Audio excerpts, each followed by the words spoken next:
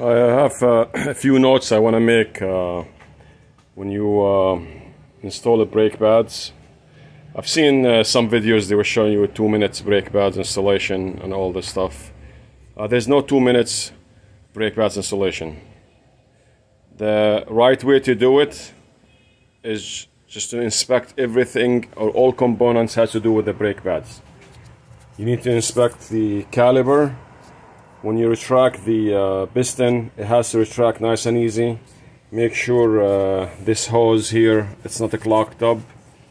If the piston doesn't go back easy, or there's so much force to bring it back, could be the piston frozen inside the caliper, or the hose itself is clogged up. One more thing here is those pins, the caliper pins.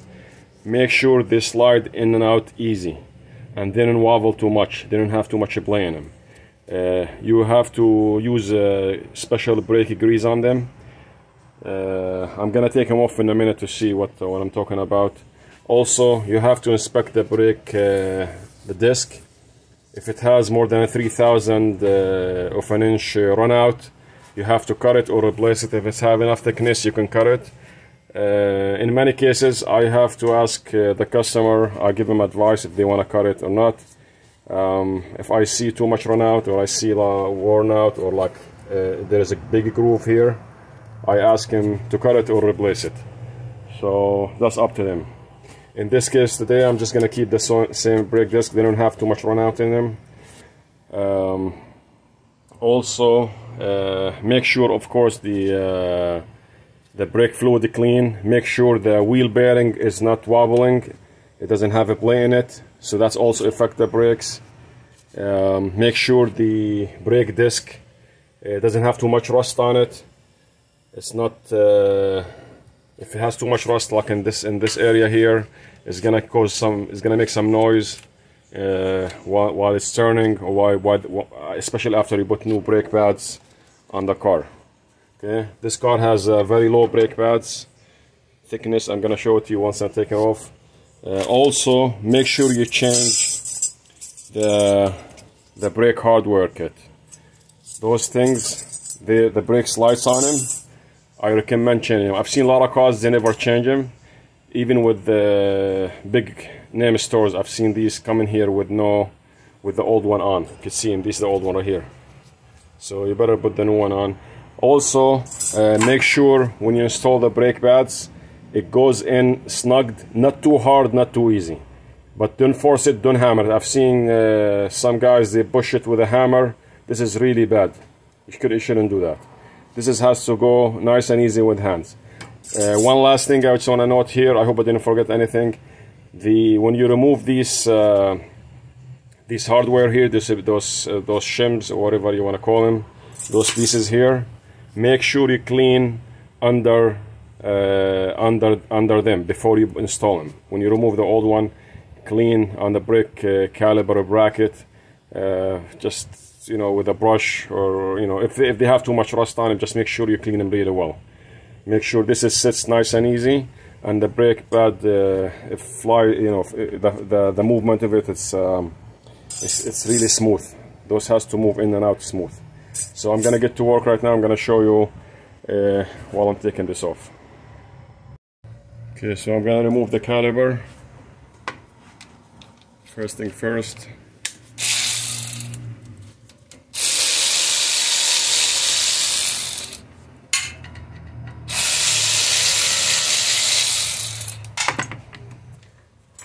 I recommend hanging this on the strut with the hook like this. Don't leave it hanging on the hose. It's gonna damage the hose.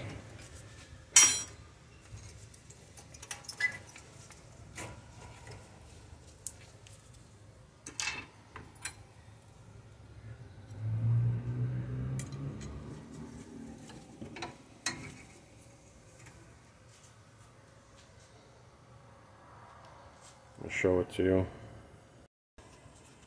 Okay, as you can see, I hang the caliper here. There's no tension on the hose. This way I don't have any issues afterward. You can see the brake pads, how low they are compared to the new one. They are, I mean, very much all of the car like this. This car came from an oil change place, and they were telling them that their brake fluid is low and they have a fluid leak. As soon as they said this, I know it's they have a very bad or low brake pad. So that's the case. You could see how low they are. Again, comparing to the new one. All right, so let's get to work. Move more stuff. All right.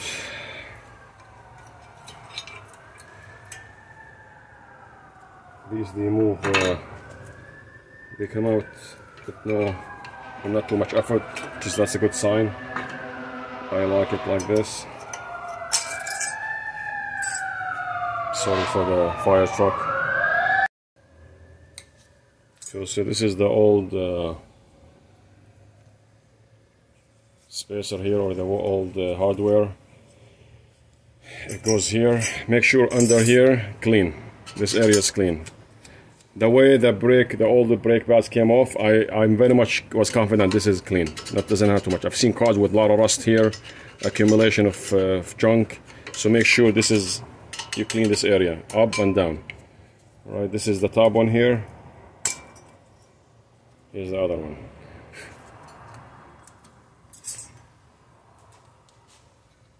Okay, I'm gonna show you one more thing. See this here? It moves, but it's not that bad. In this case, I'm gonna take him out and just put some grease on him.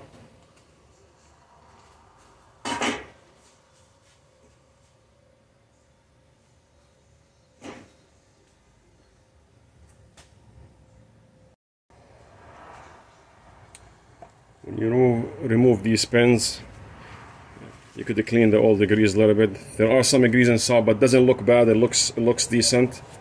I just add some brake lubricant. This is high heat grease. You could buy any one of your choice. You could just put some here, bring it back.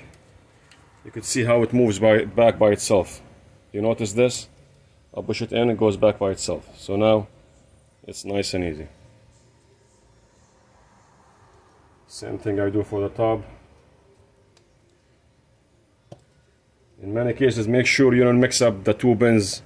The top one goes in the top and the bottom one goes in the bottom, because it has this rubber here. The bottom one doesn't have it on this car. It's a Honda Odyssey 2008. Clean this a little bit. Put some grease.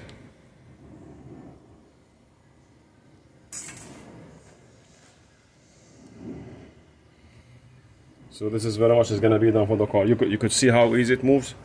Watch this. Is this clear? Look how easy it moves. I push it in, it goes back by itself. Okay. So this is very much done. We're going to put this hardware kit.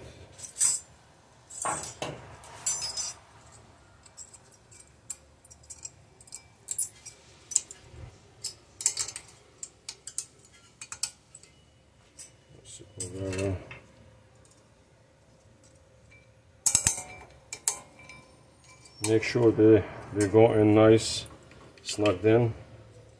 The top one, same thing.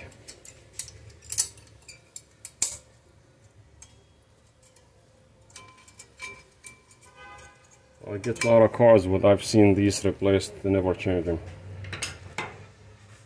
So here you could add the grease. You don't have to. If you want to, you could add some. Very little. Do not overdo it. You could just put it here. I don't recommend putting it there because you don't want it to touch the brake disc. I just put it here. Very, very thin film. Thin coat. This goes in here. You can see it moves in nice and easy.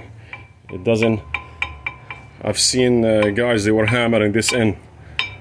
If you hammer this in, you have a problem with those hardware here. I mean, there's a dirt here stuck somewhere, pushing against the brake pads. Okay, make sure this move in Nice and easy. Like I said, you touch this with, don't overdo this. You don't want grease to come on the brake disc. Alright, so this is the inside one. You can see they move in and easy. You can see them, they move with no problem. Nice and easy. So all greased in. So now we're gonna retract the caliper. These pistons have to go back nice and easy, without any pressure.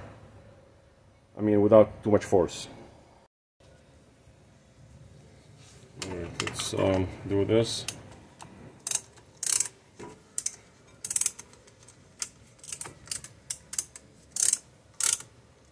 See, they move back nice and easy. I'm not putting too much pressure. Very light pressure. They're going back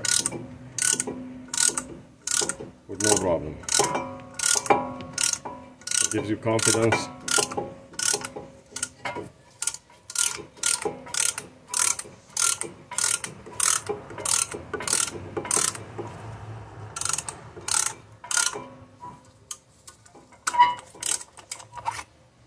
Okay, this is all the way back. The same. All right, again, one more thing I have to mention here.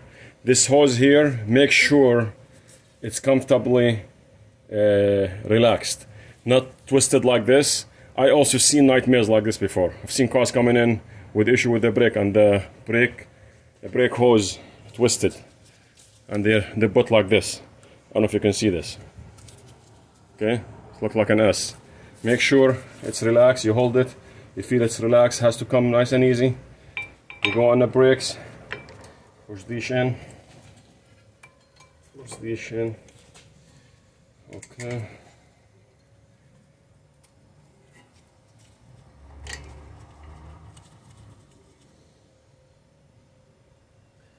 I'm gonna recap for you what I just did here. I have to change my gloves too. Brakes easy. It's supposed to be the most expensive one. Anyway.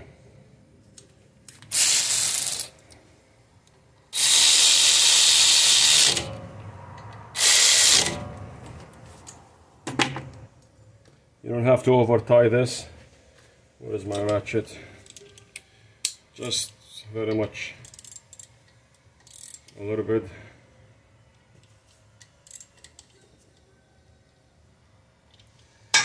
Okay, let me recap on this. So again, here is the new brake pads installed already. Where is my light?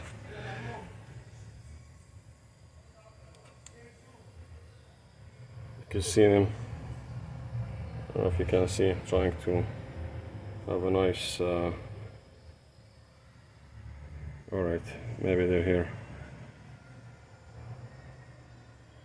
Right there. See the brake pad. Okay, so very much again, make sure these caliper pins they move nice and easy. So many cars, especially if they're old ones, this pin frozen inside. When it's frozen, I have to remove the whole caliper and the whole caliper bracket on the bench, clean it, sand it, deal with it to the way to clean to make sure it's clean. And when I put the pin, it has to go in nice and easy with the grease. If it doesn't, if it feels weird, that it is still, after I clean it, it will have so much play. You have to change the pins or the whole caliper bracket. Okay, those very important to have nice and smooth braking. Make sure just putting a brake pads on and it looks easy, that's not the case. If you don't know how to do it, or if you don't feel confident, I would rather for you to take it to a professional to do it for you.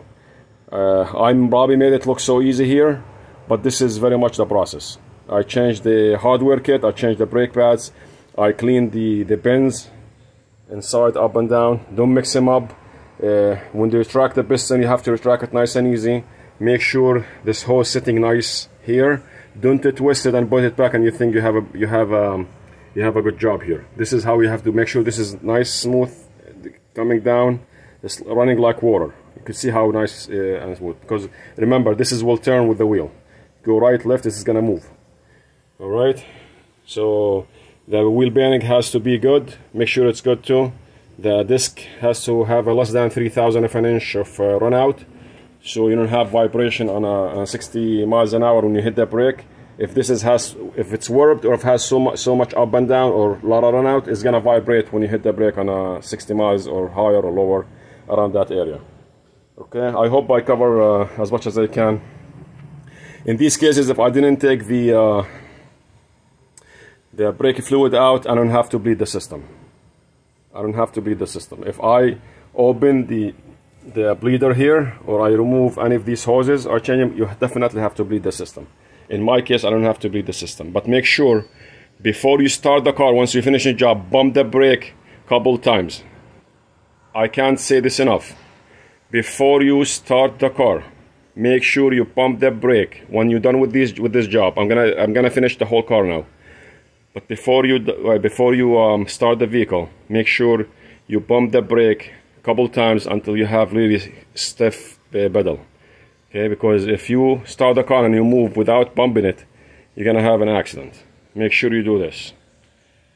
I hope I cover as much as I can. I hope I didn't miss anything else. That's very much it. And as far as cutting the rotors, I have another video I showed in it how I cut these brake discs. I have Amco machine. I cut them usually, and if they're too thin, I usually replace them. But you could watch that video. Look at my other videos I posted. It has a brake disc resurface. Thank you for watching.